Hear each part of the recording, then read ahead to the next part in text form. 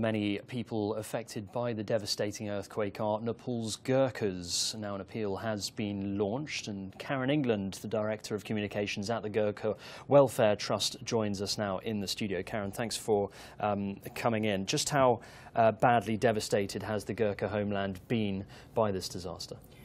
It is really devastating, particularly three areas. The districts of Gurkha, Lamjung and Bagmati, which is the Kathmandu area. We are getting reports of whole villages destroyed, and our staff are starting to trek out to the remote hillside villages, which is actually where the Gurkha veterans that we care for live, to try and assess the impact on them, their villages and our work. And you've launched an appeal. Just what kind of a response are you hoping to get from that appeal? Yes, we've launched an earthquake response fund. Our charity, the Gurkha Welfare Trust, is one of the largest in Nepal, and we care for, responsible for over 6,600 elderly Gurkhas. We've built schools, we've put clean water into 1,400 villages. We and the people we care for are hugely impacted by this. So we've launched an earthquake response fund to raise funds for the work that we need to do with immediate effect and in the weeks, months and possibly years to come to repair the homes of our very elderly Gurkhas, to repair the schools and to reinstate clean water and sanitation into the hillside villages. Because, as you say, it's not just the short term, isn't it? I mean, 4,000 people have died. That number's going to rise, but it's more communications, roads. A lot of these elderly veteran Gurkhas are quite cut off. So it's those kind of things that you need this money for. I mean, for people who know Nepal, the hillside villages are incredibly remote and hard to access. Lots of the roads are damaged up to them. Some of our veterans live 2 days' trek anyway from the nearest road, so it's going to take us weeks to assess their well-being. We're getting reports, every half an hour on cases of entire homes collapsing. Our elderly Gurkhas, let's be clear about this. Over 3,000 of them are over 80. These are frail elderly men and their widows who fought for us in every conflict. They are now living in temporary accommodation. They're being put up by friends and family. There is an urgent need for the Trust to go into their villages, repair their homes, make sure they're safe. We've got some in hospital. We have 7 doctors in Nepal. We are deploying them all to the most affected areas.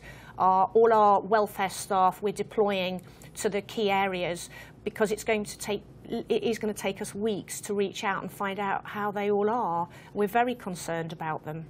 These weren't veteran Gurkhas, but there were dozens of Gurkhas climbing Mount Everest when the earthquake struck, trying to reach the summit. And I think you know some of them personally. Just how worried were you for them? It appears that they're all okay, bar one maybe with slight injuries. But when you heard that news, just how worried were you for them? Yeah, we were very worried. Although relatively quickly we did hear that there was only one minor injury. I don't know if your listeners know, it's actually the 200th anniversary of Gurkha service to the British Army.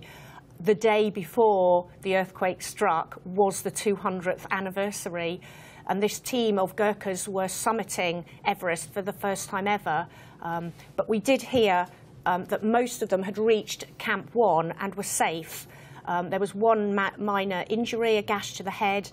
They have all been helicoptered back down to base camp and are a part of the evacuation programme. They're helping. These are trained Gurkhas and their officers, and are an invaluable resource, I'm sure, at a time of devastation on Everest.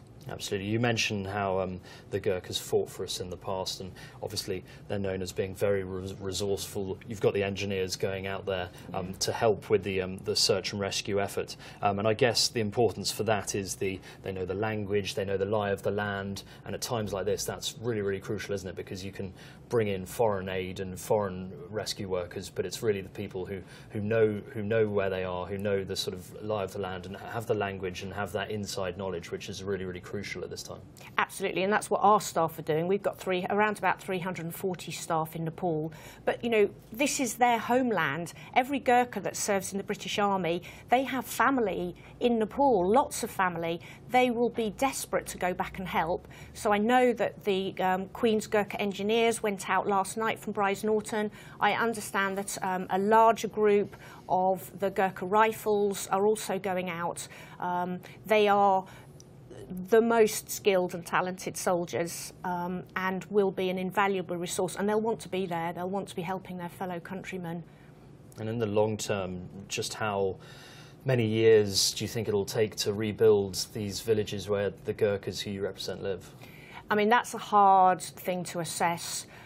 It'll take us weeks to reach out to all the water projects, all the villages, months, if not 2 or 3 years, to repair any water projects, which is why we are launching our emergency response fund, asking people, if I give our website, which is www.gwt.org.uk.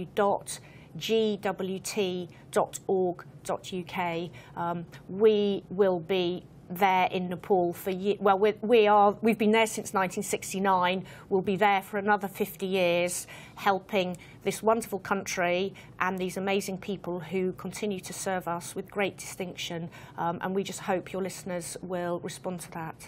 Well, best of luck with the fund. Thank you very much indeed for coming in. Thank you very much. Thank you.